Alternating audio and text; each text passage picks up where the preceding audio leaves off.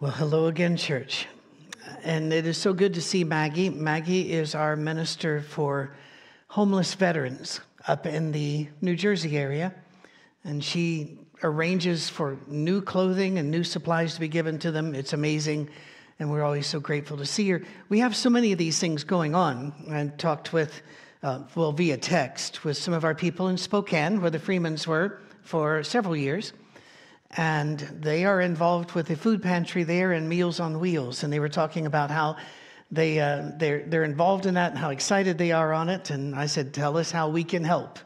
We can't cook and send it, but when people give us money, we're able to also turn around and pass it through. We don't have all the bills of a traditional church.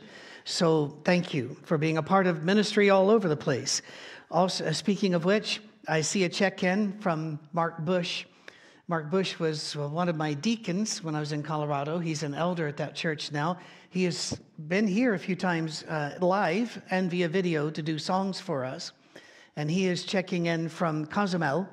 And they're not on vacation. Every time I've been to Cozumel, I was on vacation. But they go down to work every year with the Ciudad de Angeles. It's a group that takes care of the poor, especially children.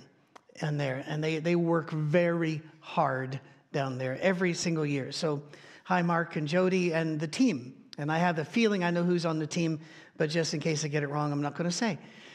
Instead, I'm going to punt to something far more certain. I'm going to read scripture in Acts chapter 6, verses 1 through 7. Many of you are not really church people, and we know that. And you're tuning in and you're learning as you're going through. Many of you have been damaged by churches before, and so we get that. And others of you found us during COVID or perhaps listened to me before, and you've become a part of our community. And again, that great family reunion we love. This story is not one of the more familiar stories, but maybe it should be. Let's look. In those days, when the number of disciples was increasing, the Hellenistic Jews, that's Jews that were more mainstream culture society. They were more Greek in the way they dressed and acted and such. Not necessarily a bad thing. It's just the way it was. They were Hellenistic Jews among them complained against the Hebraic Jews because their widows were being overlooked in the daily distribution of food. So the 12 gathered all the disciples together and said, it would not be right for us to neglect the ministry of the word of God in order to wait on tables. Brothers and sisters, choose 7 men from among you who are known to be full of the Spirit and wisdom. We will turn this responsibility over to them, and we'll give our attention to prayer and the ministry of the word. This proposal pleased the whole group. They chose Stephen, a man full of faith and Holy Spirit, also Philip, Proctrus, Nicanor, Timon, Parmenas, Nicholas from Antioch, a convert to Judaism. They presented these men to the apostles who prayed and laid their hands on them, so the word of God spread. The number of disciples in Jerusalem increased rapidly, and a large number of priests became obedient to the faith. So what's going on? Very simple, because I don't want to go into the weeds on this one, but throughout the Old Testament and the Deuteronomic Code, there was a way of taking care of the poor. And a certain amount of your goods and your money, because tithing wasn't just money, was laid aside privately. And then at time when you were told to, you would bring your gift to the temple. And then that would be set aside for the poor and taking care of the poor. And people weren't taking cuts along the way. This was absolutely charitable from beginning to end, very honorable, very good. God had a lot of other things built into the system. As we all, I think, know if you've been church people for long, if you have a bunch of your crops on a cart, and as it's going along, you're hitting potholes. Obviously, you live in a Nashville area, you're on I-65, you're going to lose. You're going to lose some of that load. And whenever it drops off, you're not allowed to go pick it up. It is for the poor. It is for whoever needs to pick it up. And in fact, the expression that thieves would use, even in Britain up into the present day, would say it fell off the back of a lorry. You know, this is surplus to requirements. And well, this wasn't about thieves. It was about taking care of things. When you harvested your fields, you harvested them in a pattern that left the corners and the edges for the poor, for them to have food. It was a really, really good system. And in fact, whenever they gave the poor money, they didn't give them, as we do in governments, just enough money to stay poor till the next time they need money. But rather, they gave them a couple of years' worth up front. And that way they could buy property, they could buy inventory, they could they could start a business. It gave them a way out of poverty. But the Hellenistic people, the Greeks, and I know it was a Roman Empire, but the Greeks' culture permeated that empire, especially in the Middle East. They didn't have that system. They had bread in the games, in other words, waiting for handouts and begging. So whenever they came into the church, here all of a sudden the Hebrew Jewish women that we think of when we think of Jewish women, they were doing okay. They were being fed, they were being taken care of because they'd stored. The people had stored forever. The newcomers coming in were saying, well, where's ours? Now that's a huge problem. That's not a little problem. You can't fix that by saying, hey, welcome, dear new brother and sister in Christ. We're so excited to have you. We're not going to feed you because you guys haven't been saving it for the last 1,500 years. You can't do that. But at the same time, whenever you do give them food, you're taking it out of a store that was for other people.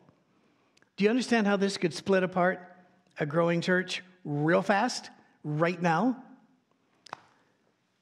Hold that thought. Years ago, a church asked me to help them find a minister. This happens from time to time.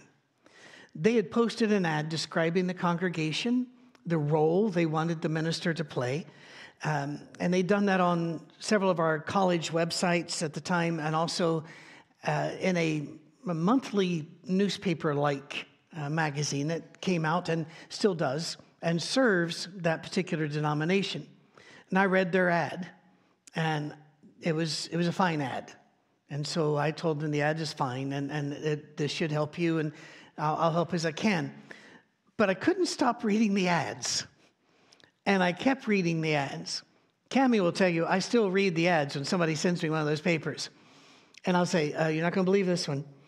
The ads are sometimes not wonderful ads. Some of the ads posted were very interesting. Some were a bit sad. Some scared me a little bit. Many of them demanded a minister that would not change anything but teach them what they already believed. That is far more common than you might think. But the ads were broken up into different role types: pulpit, youth, family, outreach, counseling, worship. Big churches often have multiples in each of those categories, but you get the idea. But other ads, most of the ads, were for those at the very beginning of their career or at the very end. A lot of them saying, we have a nice house if you have Social Security. That was all they could offer. And on the beginning, wasn't much more than that. Although they all demanded college degrees or degrees from schools of preaching that taught that denomination. So that, you know these people are carrying some debt and some time involved, and yet there's not much money on the other end. But one of the ads stuck out because it was so honest, it was terrifying. I wrote it down. I didn't want to forget this ad. Quote, need a pulpit, youth, family, outreach, teaching minister. End of quote. I was intrigued. Is this a new church plant? They need a whole church staff to come now and staff this. Or what happened at this church where they fired the entire staff and now they need to review pulpit, youth, family, outreach, teaching, ministry staff? I read on. Quote, we are looking for one to help us reach our community for Christ, preach 2 times each week, teach 2 classes a week, visit hospitals, shut-ins, and visitors. He needs to publish the bulletin and, I'm not making this up, back to the quote, be aware of any maintenance issues the building has and contract with the right people to take care of them. End of quote. And for most readers, end of interest, to be honest. I read on, it said that their average weekly attendance, and this was back in 2008, long before the long, difficult shutdown and such that has closed so many churches, their average attendance was between 70 and 85. My first thought was, what are they doing? It seemed like they wanted to hire it done rather than be involved in doing it. Let's be honest about a disease that humanity has, including us. We get a service, a product, and we enjoy it. And then we feel that having that service or product is a basic human right. It's part of being human. We're entitled to it. And if we don't have it, we feel cheated by humans or the rest of the universe. Many of us in America call these first world problems. Now, some of you in other nations may be shocked at what you're about to hear. Americans are just now learning how to put their groceries in bags because we used to have an entire career path of people who put things in bags. You didn't have to. You just stood there ignoring the things passing on the cart, and you turned around and magically there they were. There was your bread on top, there were canned goods. However they did it, that was your stuff. Now you have to do it, and you have to check yourself out. And in some places, like if you're in Colorado or some of the other states, they don't even have bags for you. So you have to bring the grimy bag that you've been using for 2 years unwashed back in because that helps. Anyway, we all get very offended for such a small thing, and we call that a first world problem. I'm going to say something about the people that ran this ad. I don't know who they are, but I guarantee you they were nice people. And that they wanted the best, and they loved each other, and they were willing to sacrifice for each other, but they saw a problem.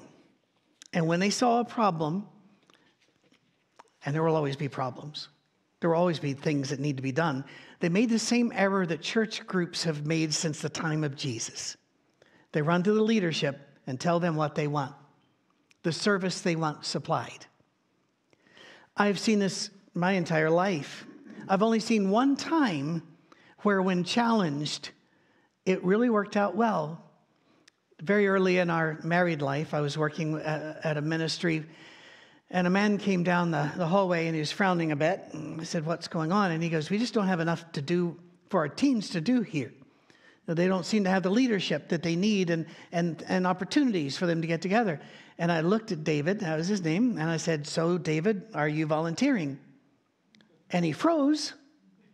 It's one time in over 40 years of ministry, this happened. He stopped and he goes, "I guess I am." And he did it. That's so rare. I remember after 40 years, and I don't remember breakfast.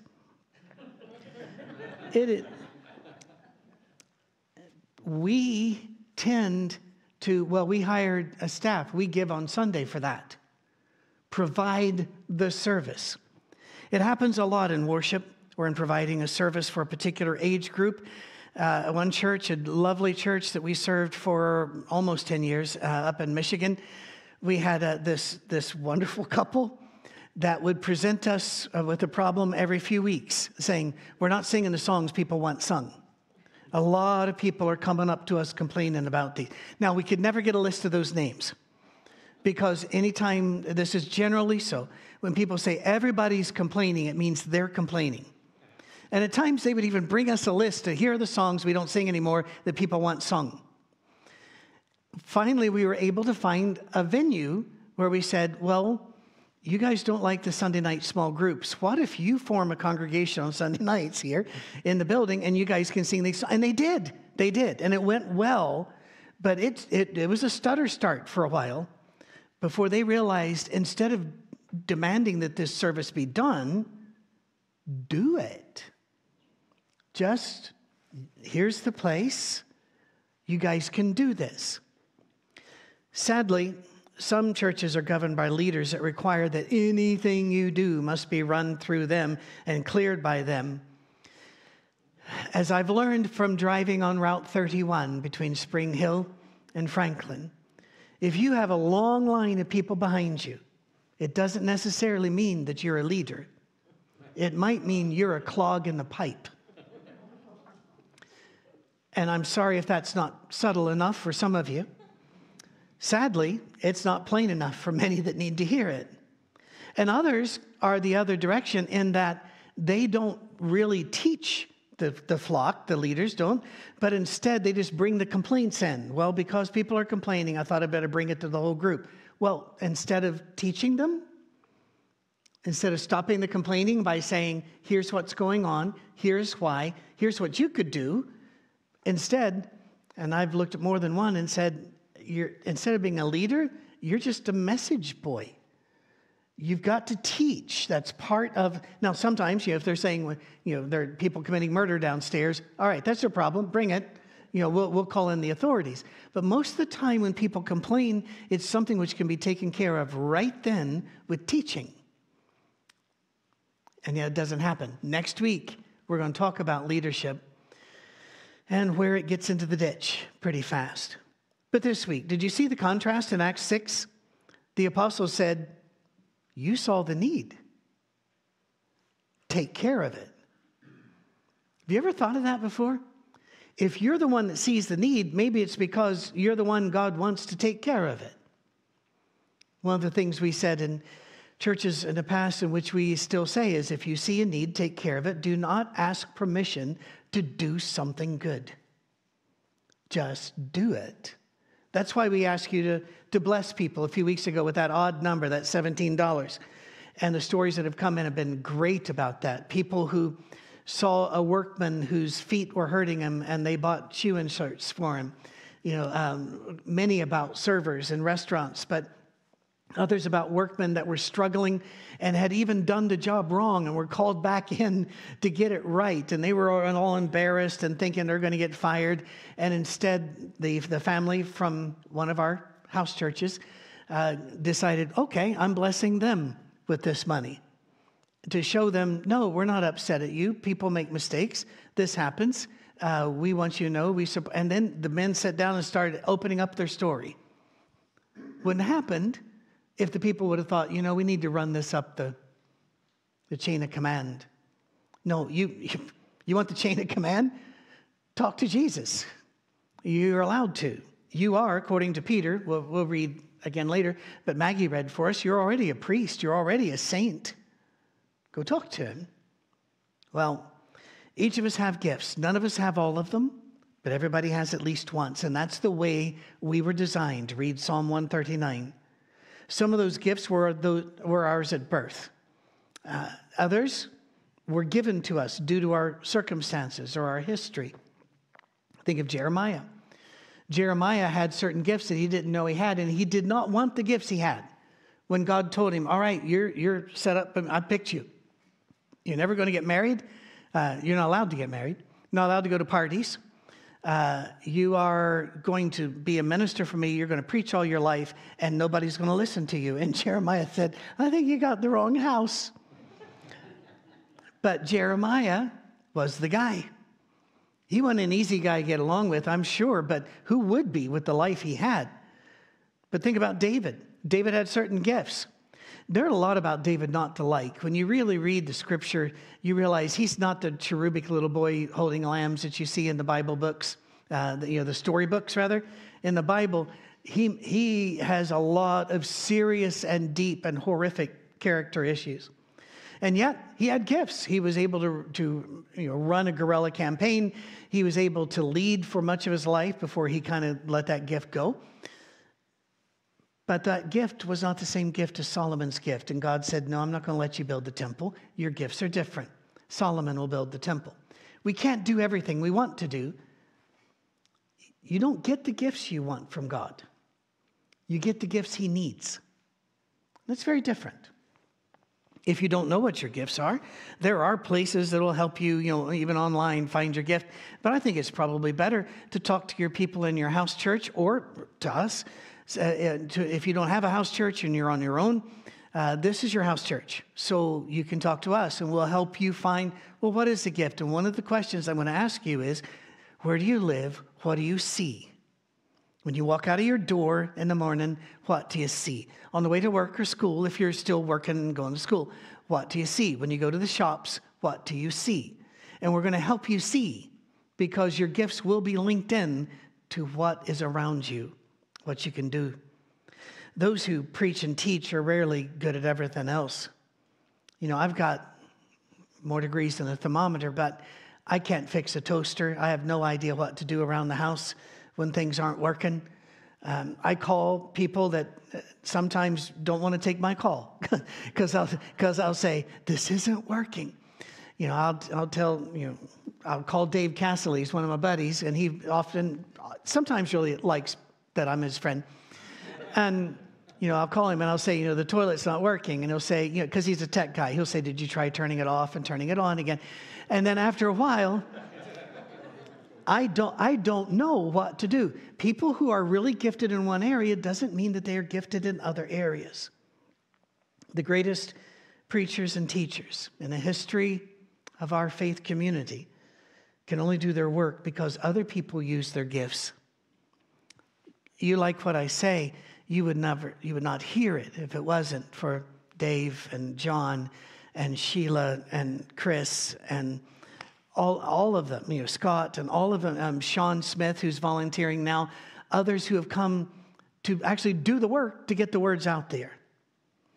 And you wouldn't hear them without other people working with skills they have in accountancy, engineering, teaching, nursing, whatever, and then passing on their gifts to us so that Cammie and I can eat. It is a group effort. And some of your gifts will be dramatic. And, you know, I talked to 3 people on the plane and a pilot landed special so we could baptize them all. I've never had anything like that happen to me, and I doubt other preachers have. But you hear the stories. Most of the time, you do not see an A and an end point. Instead, you send some money to GraceWorks. You send some money to Lifeline in Kirksville, Missouri. You send some, and you don't know, but God does. And he takes it, and the gift rolls. And what's the sending money and the gifts? Well, how do you have the money? You have a gift to do a job. I tried to understand accountancy. I didn't need to, but I was, you know, going through, I had some extra time. So there was a university in Britain that offered a course. And I thought, all right, I don't understand what they're doing here. So I'm just going to take a basic account. That was one of the hardest 2 weeks in my life because it was a 15-week course. Because I quit. Whenever they said, now this could be either a credit or a debit. And I went, I'm out. You know, I'm sorry, but I'm a scientist. I need the patient dead or alive. You know, which side of the table are we moving this kid? You know, that's, they didn't do it. I'm so glad we have accountants. I'm so glad we have teachers, carpenters, plumbers. I'm so glad we have people that know how to dig a ditch without dying and without causing things to collapse. What's your gift? What happens if you bring it to God? Early on in the American religious movement, which is alternatively known as the Stone Campbell movement or the American Restoration movement, it is the movement which brought the churches of Christ, the independent Christian churches, and the disciples of Christ into being. There was a sizable minority of people who fought against and said it is unscriptural, do not do it, do not hire what they called located preachers, as opposed to traveling preachers. And the reason was, if you do, you will expect them to do your job. And people are going, no. It happened, didn't it? It did. You can't hire someone to work for you, to sing for you, to pray for you, to study for you. You can hire an expert in song, in study, or in teaching, but it doesn't release you from your obligation to use your gifts actively for God, because your church is not a monastery. It's not a convent. You can't hire them to pray and do this for you. You need to be involved. But wait, aren't we saved by grace? Oh yeah, absolutely. 1,000 times over. And we praise God for that. But we are not saved so that we don't have to do anything. We're saved so that we can work in freedom and without fear. There won't be any judgment. Not for us. Because we're doing our best. And if we get it wrong, we get it wrong. But we're covered by grace. We'll get it wrong because we're moving. We're doing something. As Martin Luther used to say in his prayers, Lord, let me sin boldly. In other words, if I'm doing it wrong, at least let me do it out of great confidence. Movement. This is not a guilt trip. Churches have done too much of that. And sadly, they also sometimes teach a lifestyle of the Christian faith that says, just show up to worship and let other people do it in front of you, and then you're good. And both extremes are a problem. It's very different singing at you, or singing for you, or singing with you. And that's why our worship, well, and to be honest, we don't have a lot of people here, so we don't have a lot of musicians here, and so we keep things very simple there. But another reason is because we don't want you to observe worship, we want it to be accessible worship, where you can be a part of the worship. We don't always get that right. I don't think I got the key right today. But we're not a professional church group. What we are is a house church that you're a part of. And you know, in your own house church, you got people that drop the Bibles and stuff. You're going to have that here. You don't have to be a professional to be on the stage or to send us a video. Just a thought. Were you ever put into a study or a project group in school and inwardly groaned, knowing that most of the group was not going to contribute in any meaningful way, and you were going to have to lead it? Every time. Every time. Many of you are right now saying every single time. That often happens in churches, in a church community, even ours. We're made up of a huge amount of people with differing gifts and experiences. If the majority coast while the others do the work, things don't go as well as they should. Things are going really, really well with our Safe Harbor. Could they go better? Don't let that be a guilt or shame thing. But yes, absolutely, if more of us risked using our gifts. Whether it's a video or whether it's opening our eyes when we walk out of the house. And by the way, if leadership is strangling you from using your gifts, wait till next week. One of the joys of our Safe Harbor is that anyone and anywhere can participate. Anybody. Young lady from New Jersey can participate. Our friends in Colorado can participate. Our dear friends in Tanzania, in Mexico, they can participate. And they do. Sometimes it's through video. Sometimes it's through actually coming to the soundstage and encouraging us here. But most of the time, it's stuff we don't even know. They're walking out of their house and they're seeing and they're doing. I heard a preacher once just land into the congregation, and I was used to it, grew up with it, about how we're not doing enough and you're not using your gifts. And I will never forget being near the door when one of the older ladies of the church, and by the way, I was young, so anybody over 20, it could have been. One of the older ladies of the church walked up to him and looked at him and said, "Why do you say that about us? Because you have no idea what we're doing in our private lives." That one hit me. First of all, I'd never seen anybody correct the preacher before. And once I realized it could happen and the earth didn't open up and swallow us, I was going, I have options. I might be able to survive this. But also it was because the fact is, I don't know what you might be worn out right now. So right now, what I'm going to tell you is instead of doing all this, why don't you make sure that you also do Sabbath? And if you need help with that, let us know. I won't tell you to work on having Sabbath. I never understood that. We're going to have a 2-week seminar on how to make Sabbath. We want you here every night. You go, really? Okay. I'd like for us to be an Acts 6 church. A church that when you see something that is needed, something which needs to be done, assume the Spirit showed that to you for a reason. And it wasn't so that you could run tell somebody. It's so, what do you have? In my past, the leadership has approved many wonderful things. But you know what? If you wait for a sign, you're not going to see the sign. Just go out and look for the sign. You'll see what God's doing. Every one of the best ideas in my ministry of over 40 years, every single one of them came from the pew, not the pulpit. If you're looking at the most successful, longest term, came from the members thinking, what if? And it took off. Young lady hadn't been to church for a while. I noticed her. I said, how you doing? She got all flustered. Long story, she had been driving on the way up. She had seen a bunch of homeless people huddled in the cold in Detroit, and she had gone to a grocery store, bought hot dogs and the fixins, ran out and started and just fed them. And she goes, and that's what I've been doing. I'm sorry, I'll come back. And I went, no, don't you dare. Let us come to you. So for years and years and years, our church went out and fed the people. That came from that girl. A couple lost their child to a genetic illness up in the Michigan area. Well, not Michigan. It was in Michigan. And instead of turning that grief into soul-destroying grief, which would be very hard not to do that, they opened up a shop called God's Helping Hands, where they turned their grief into action and giving food, clothing, appliances to the poor. Just on their own. And these two people weren't schooled for it or qualified for it in earthly terms, but it became the largest charitable organization in Oakland County, Michigan, because they saw the need. They didn't ask permission. Chris and Elaine Whitney, with they're one generation away. They didn't ask permission.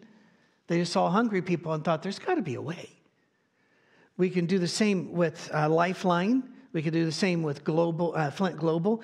Talk the same about Little Dresses for Africa, if you don't know that one, where they saw children that didn't have clothes. And so they started making little dresses just basically on doll patterns, larger at first. And thousands of dresses have been supplied, and they're still going strong. There are many. They saw a need. And they didn't go to the preacher and say, you got to organize this. What am I going to do about dresses in Africa? I don't know.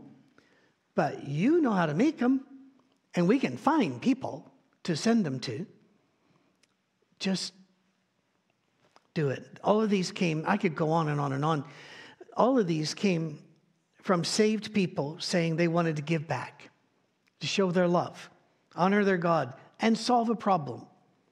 There are 100 ways to say it, but every minister, as Peter said, is a minister, priest. Every member is a minister, priest, a co-worker with me, with everybody on the Our Safe Harbor team. So once again, 1 Peter 2, 9 through 12. We started with Maggie's reading. I'll read this. We're not quite done, so don't get your hopes up. But you are a chosen people, a royal priesthood. Not you could be if you just shaped up. No, you are now. A chosen people, a royal priesthood, a holy nation, God's special possession, that you may declare the praises of him who called you out of darkness into his wonderful light. That family reunion thing, once you were not a people, but now you are the people of God. Once you had not received mercy, but now you've received mercy. Let me show you a little devotional guide.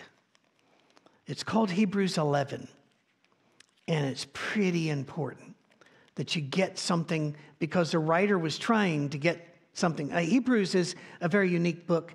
We don't know the author, and it is a sermon. It is not like the other books. It is a complete sermon. But in Hebrews 11, the minister, the sermonator, is trying to get a point across, and we miss it. All right? Faith.